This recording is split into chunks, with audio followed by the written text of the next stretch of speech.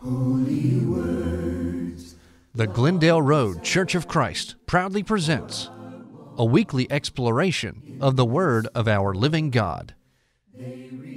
This is It Is Written with Minister Stephen Hunter. Let the ancient words impart. One of the defining acts of salvation, in addition to others, is belief or faith. Paul wrote in his letter to the Ephesians, chapter 2, verse 8, "For by grace you have been saved through faith, and that not of yourselves, it is the gift of God, not of works, lest anyone should boast."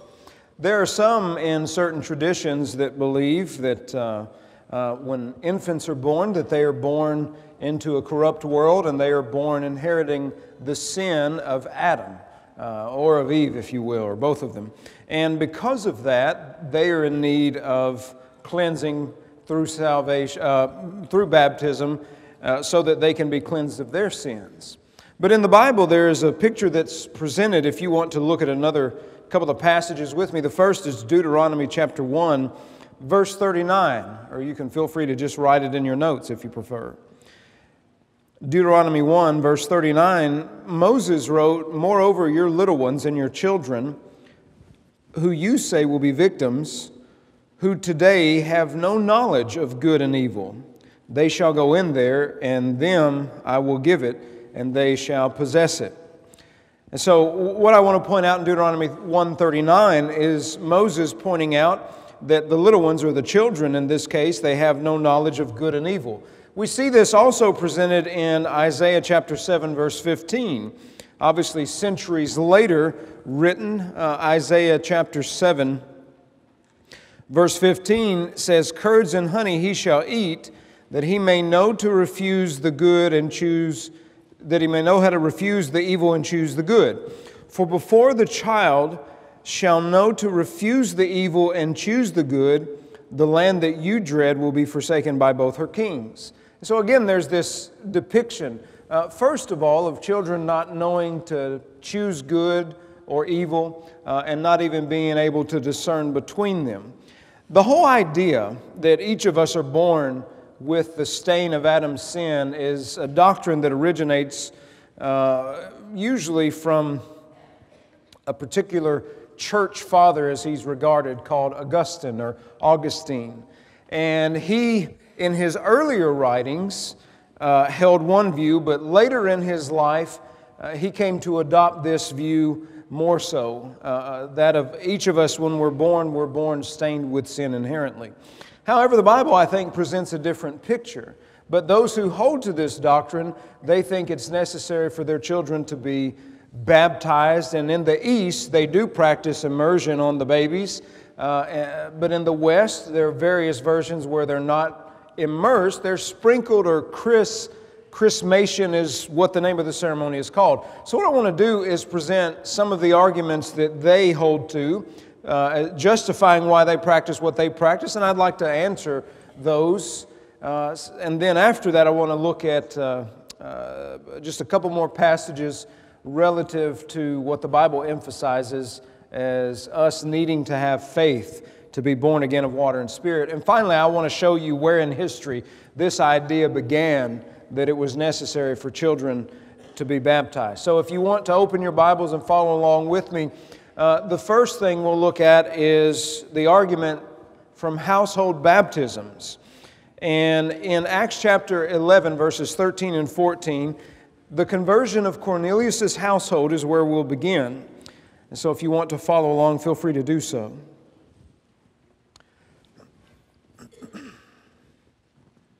In Acts 11, verses 13 and 14, this is what we read. "And he told us how he had seen an angel standing in his house, who said to him, 'Send men to Joppa and call for Simon, whose surname is Peter. He'll tell you words by which you and all your household shall be saved.'" Now, the argument is, when you consider what households were made up of, you had obviously adults. You would have your father who would be over the household. Then you would have a mother and maybe even servants or slaves, depending on the wealth of the household. And then the argument goes from there and say, well, households had children as well. And so as you notice these household conversions, particularly with Cornelius, you can read about it in Acts chapter 10, it stands to reason that in the household there might have been children. And so, compelling enough an argument. Secondly, you look at Lydia in Acts 16, verse 15.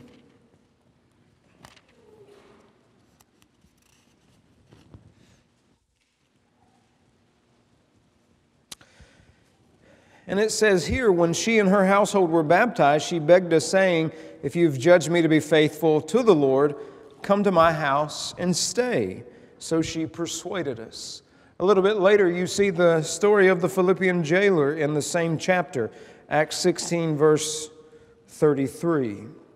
And he took them that same hour of the night and washed their stripes, and immediately he and his family or household were baptized. Then you go ahead to Acts 18, verse 18, and the household of Crispus.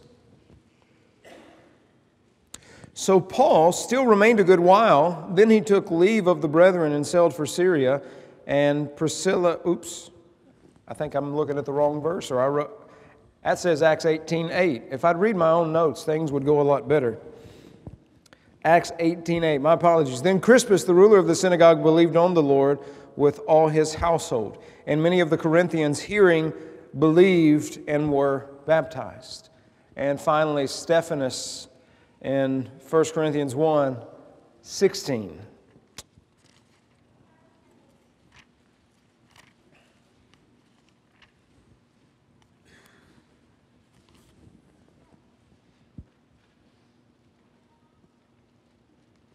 Paul says here, writing to the Corinthians, yes, I also baptized the household of Stephanas. Besides, I do not know whether I baptized any other. And so when you hear the argument from one particular side, they say, well, you read about several household baptisms in the New Testament, and this is true. And they contend that, making up that household, you would have had parents, you likely would have had children, maybe multi-generational, because it wasn't uncommon for several generations to live in a house. It could be that you could have a father who was in his 50s or 60s with his wife and their firstborn son who would inherit the estate. He and his wife and their children might live in the same household in addition to servants or slaves. And so the argument's often made that, in the household there would have been children, and so when households were baptized, children would have been baptized too. But one thing I would urge is if you go and read not just these one or two verses pertaining to household baptisms, but several verses before and after, you'll notice that faith is nearly always present. For example, the Philippian jailer asked Peter and all those with him, men and brethren, what shall I do to be saved? And he said, believe in the Lord, you and all your household. So there's faith attached as a prerequisite to baptism. A second argument is that circumcision is depicted as akin to baptism in the New Testament. In Colossians 2:11 through 12, Paul writes, in him you were also circumcised with the circumcision made without hands, by putting off the body of the sins of the flesh, by the circumcision of Christ, buried with him in baptism. Here's where the two are equivocated. In which you were also raised with him through faith in the working of God who raised him from the dead. And so, in addition to household baptisms, you have circumcision equated to baptism. And then the question comes, well, when were Jewish males circumcised? And you read your Old Testaments and you find that they were circumcised on the 8th day. The 8th day of their life. And so, well, if they were made members of the covenant when they were young, it stands to reason that young people, children, would be made members of the new covenant through Christ our Lord. The only problem with that is only the males were circumcised. So is it just infant boys that are supposed to be baptized or immersed? So there's another argument you think about too. Another one, you look at the many references to children in the Gospels. For example, Matthew 18, verses 1 through 3. Jesus was around with all of his disciples, and they asked him, who's the greatest in the kingdom of heaven? And so what he did, he brought a child before all of them, and he set the child in the presence of them. And essentially, he pointed out to this group of apostles this child before him, and he said, you have to become like this child. And he actually gives a stipulation saying, unless you are converted and become as little children, you'll by no means enter the kingdom of heaven. And so the argument goes, well, you consider how highly esteemed children were in those times, especially by Jesus Christ himself. That only goes to prove the point even further, some will contend. But then on top of that, they'll add Luke 18:16, when parents were bringing their children to Jesus, and the disciples were rebuking them because of this. And Jesus essentially said, hinder not or suffer not the little ones to come to me, for such is the kingdom of heaven. And so you look at some of these references to children, and circumcision equated to baptism, and also household baptisms. And so the argument is made by some people that, children should be baptized. Well, think about this. First of all, the whole premise has to do with the doctrine of original sin, which is a doctrine that doesn't appear until the 5th century.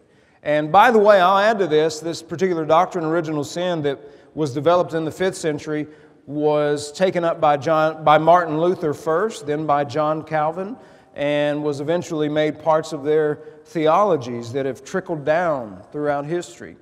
Now, the Calvinism that you see today, if you're into keeping up with such trends, isn't like the Calvinism of early America. There's actually a book that I have in my library. It's called The Wrath of God, published by the University of Kentucky Press.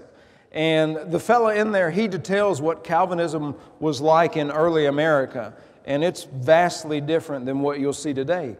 But it ultimately is traced back historically. The thought is traced back to John Calvin, who took it from Martin Luther in, you're talking 1600s, and then you go all the way back, and both of those guys, if you read their writings, were big fans of Augustine. Now, before you doze off, it's like, wow, this is like a college lecture. Well, whenever you're suffering trying to put a sermon together and you're struggling with it, just lecture it. It'll be all right. But this is how you can trace the thought process. And last week we looked at what is this confession? What does it mean to call on the name of the Lord? A lot of these things, when you follow the timeline and you follow the thought process, this is how some of these distortions come to be. And it starts at one point and then it goes further and further onward. And this really is, if anything, should be a compelling argument for keeping sound doctrine and for upholding what the Bible teaches. And it's not to say that those people don't. They just have a particular interpretive history of certain passages, just like what we do. But the thing is, you can look at Scripture and you can make Scripture say what you want it to say, but you can look at Scripture as well as history, and there you'll have an even better, in my opinion, you'll have an even better idea of what's going on. And so faith is constantly highlighted all throughout the Bible. Acts 10:43, to him all the prophets witness that through his name whoever believes in him will receive remission of sins. Jesus said in that great commission recorded in Mark, he that believes and is baptized shall be saved. And so what's funny is we have one segment in broader Christian thought that emphasizes faith, but sometimes their emphasis on faith is so great that they go, well, let's just dehydrate baptism altogether. You really don't even need it. And then you have another segment that is totally devoid of faith and say you've got to do the work and you've got to do it as soon as you're born. And so if Jesus believes that children are the greatest in the kingdom of heaven, and if some teach that children are born with sin, this original sin, ultimately what we're coming to find out is they believe somehow or another, well, the greatest in the kingdom of heaven is just a bunch of little demons. I thought that was funny. I've raised children. I think you have too. And I think you probably at one point or another going, I understand why some species eat their young, right? I know I've said that on many occasions. But the fact is, when you look at the innocence of children, when you look at the sweetness of children and their purity of heart, and the fact that even in the Old Testament, they are unable to discern good from evil, let's make some practical application on that point before we go further. It is our jobs as parents and grandparents to help them discern between what is good and what is evil. I spoke to a therapist years ago, and they gave me a little bit of insight into this. And, we were talking about bringing up children as Christians, teaching them to love the Lord, teaching them to follow the Lord best that we can. And this therapist ultimately said to me, here's something you have to realize. Children see mom and dad as God before they will see God as God. And they said, now I don't mean that to be, this was a Christian counselor. They said, I don't say that to be blasphemous, but I say it to make a point. They're looking ultimately to you. And so what we teach them, what we model for them, will help shape who they become. Now, obviously, there are some exceptions where we do our level best, and then they go off and you go, I don't know what happened. I can't tell you how many times parents have said to me, I raised them the same way. I don't know what happened. Everybody has free will. That's what happens. Adam and Eve had free will. They had the ideal conditions. They had perfect fellowship with God. They had every need of theirs ever met, but God made them with free will so that they could choose. Compelling somebody to love you isn't sincere love. I was speaking with someone a few weeks ago, and they grew up in one of these traditions where they are baptized as an infant or chrismated, whatever the term would be that's appropriate. And they're not a practicing churchgoer. So we're having this conversation, and they said, of course, their parents were not thrilled at all by their views. And then they gave me the line that I've heard from so many people that I still have yet to understand. I'm spiritual but not religious. What even does that mean? I have no clue. And so as we dove further into what they mean by that, this person ultimately said, I don't believe that you got to sit in a building on a Sunday. And I said, well, I don't believe that either. But, just sitting in a building on a Sunday, if that's how you view worship, then there's part of the problem. And that's probably some of the views that some of you may even have. We could just go sit in that building. Come on, let's get up and go. I don't want to go. Well, we got to go to church. You don't got to do anything. I tell you, this morning would have been perfect to sleep in. Amen? Oh, I would have loved it. And guess what? I got one of those metal roofs. Do you know what rain sounds like on a metal roof? It is so relaxing. I mean, you just want to keep on honk-shooing. You know what honk-shoo? Honk-shooey, that's snoring, okay? My poor wife has to put in earplugs now. Apparently, I've become such a violent snorer, but you don't care. Nevertheless, as this person and I were talking, they made a statement that really caught my attention. They said, I don't know what church I'd go to if I had to choose. I said, aha. I said, what? That's the thing. You didn't get to choose, did you? No. Their religion was chosen for them by their parents. Not to say that's a bad thing. If it was within my ability, I know I would make a lot of choices for my children. Not while they're young, but even when they're old, right? Because I know better. Some of you meddling parents. Let them make their choices.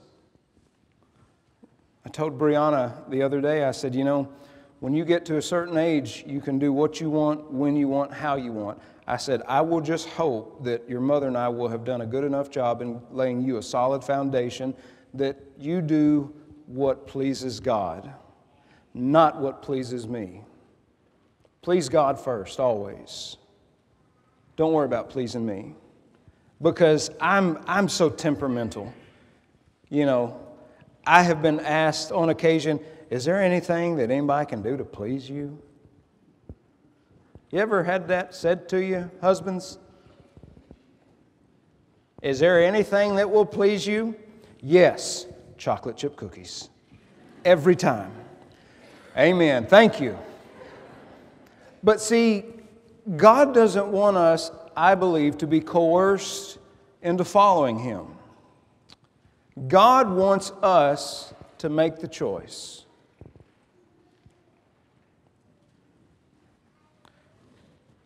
And so faith isn't something I can force upon somebody else by making them do what I think they ought to do.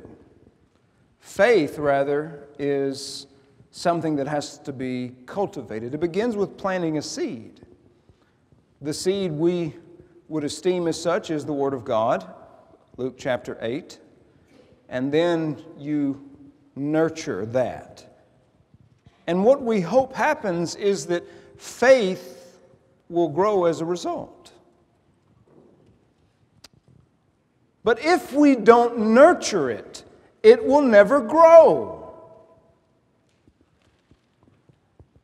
As parents, we can sometimes easily nurture certain seeds in the lives of our children that have nothing whatsoever to do with faith.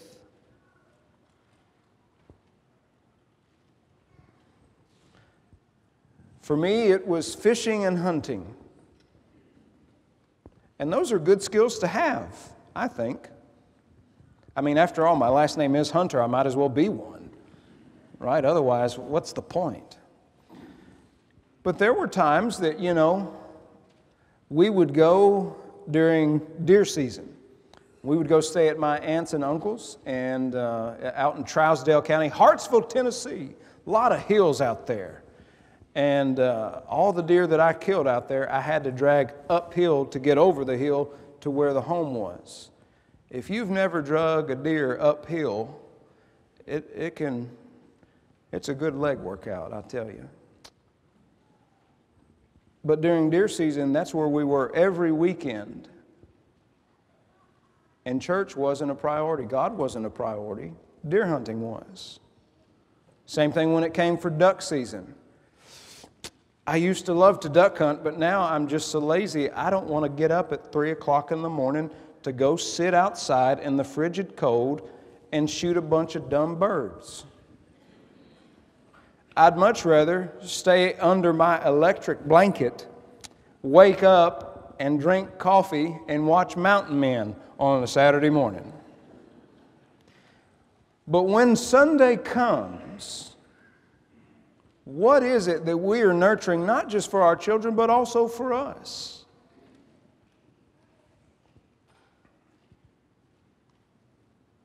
And we all have a host of excuses that would be a lot easier to use as to why we're not here. I want you to think for just a second. Let me urge you to ask, and I promise I'm going to move on, but let me urge you to ask yourself a few questions. If I showed the same amount of dedication to my job that I give to God, would I still have a job come Monday morning?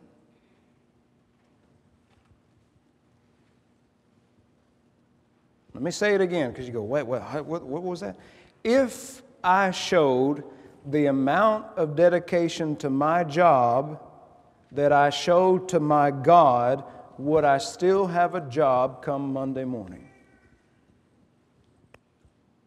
Now, that's one of those good self-examination questions. You know, I got berated yesterday because I was 2 minutes late. And the reason I was 2 minutes late to an event was because on 121 heading toward New Concord, I got stuck behind a convoy of 4 vehicles doing 40 miles an hour. Now, y'all know I don't do the speed limit as it is, but I certainly do not transgress the suggestion, at least go this fast. 40 miles an hour on 121. And it's so windy that there wasn't any place safe enough for me to pass all 4 of them. And so then I arrived to my event and was berated for being 3 minutes late. Now, I'm not going to say Tara Weber's name, but what was this preacher said about coming to church on time? I was like, well, okay. Good thing that's not my job, because I'd have got fired from it. But seriously, ask yourself that question. If I gave the same amount of devotion and dedication to my sports as I give to my God, would we be a winning or a losing team?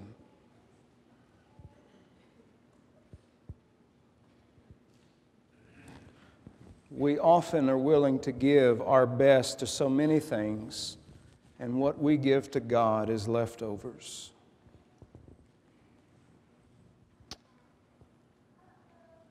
To Him all the prophets witness that through His name, whoever believes in Him will receive remission of sins. God wants us to have faith. He wants us to have a devotion to Him, and not a devotion that's half-hearted. I'll throw in another question. If I showed the amount of devotion to my spouse that I show to God, would I still have a marriage? I mean, boy, I could keep on going. Confession is a constant highlight as well. How then shall they call on Him in whom they have not believed? And how shall they believe in Him of whom they have not heard? And how shall they hear without a preacher? So faith is constantly emphasized in our New Testaments, as is confession. Neither of these two things can be done by such little ones. First of all, they've not yet developed the mental capacity to have faith.